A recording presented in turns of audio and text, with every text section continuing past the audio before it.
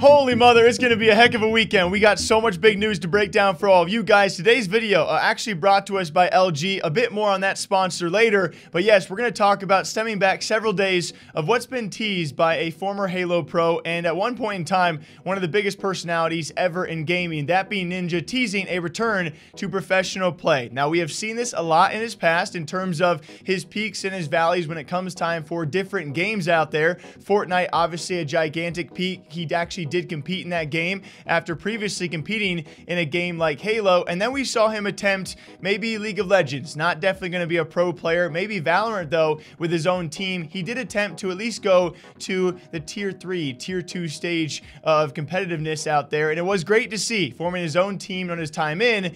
But very lately, if he's ever returned to Fortnite, he's made it very clear to a lot of people he's not trying to be a competitive player or a pro player in Fortnite anymore. So it leaves you wondering what else might be on the table.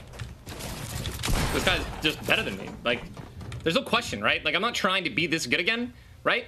There's just no doubt this kid's fucking better than me. What are you doing in fucking regular solos? Explain to me. Jarnoob, thank you for the raid. What is this fucking kid doing? Is he trying to prove something? Is this guy just racking up solo victories? Right? Is there not a cash cup going on? FNCS? Arena? Build battles with his buddies? What the fuck is this guy doing? What?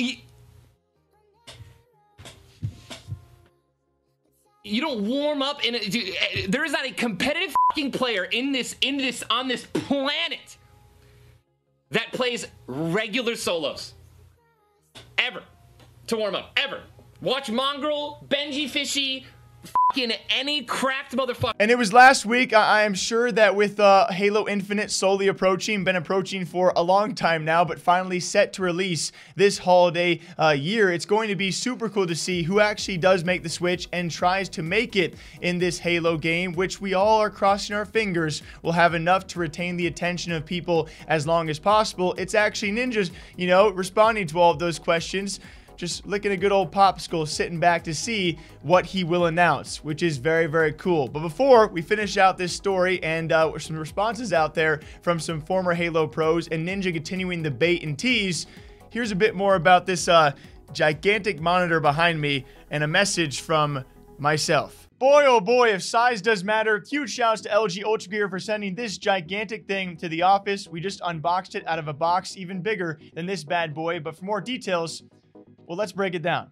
First off, the LG Ultra Gear just looks amazing and is incredibly responsive. Its IPS screen has a 1 millisecond response time and 165 Hz refresh rate that can be overclocked to 180, so you get the smoothest visuals and lightning quick response times. And the screen itself is a crystal clear QHD display with LG's own nano IPS technology for the sharpest, most vibrant visuals in all your favorite games. And no matter what GPU you are gaming on, Ultra Gear has you covered. Are you rocking an NVIDIA card? Ultra Gear is NVIDIA G-Sync compatible. Got an AMD graphics card in your machine? Ultra Gear still has your back with AMD FreeSync compatibility. So if you are even considering getting a new monitor, check out the link in the description to learn more about why Ultra Gear is the best choice on the market.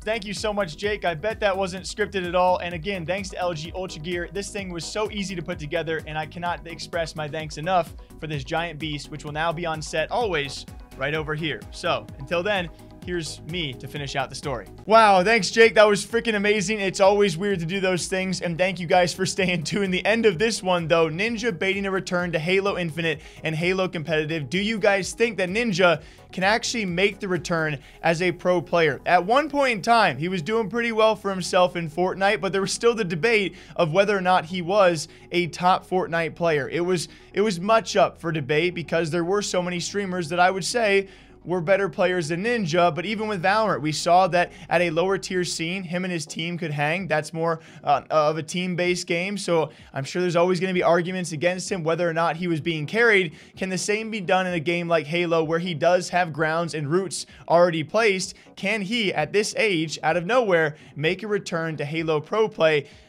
I'm going to be excited to see. I don't have my hopes too high for the top Halo scene, but if he can make his debut in tournaments from here and there like he did in Fortnite, I mean, that's about as good as it gets for a lot of streamers nowadays. So do you guys think that Ninja can actually make a return to Halo? A lot of former pros, are given the eyes, and we now wait to see if he'll make an official announcement in the future with the release of Halo Infinite. Till next time, what do y'all think? All right, drink water, drink coffee, a lot of big topics to talk about, and I can't wait. I'm going to go chug some coffee first, and then some Wawa, and I'll see you guys back here sometime soon. Okay, bye.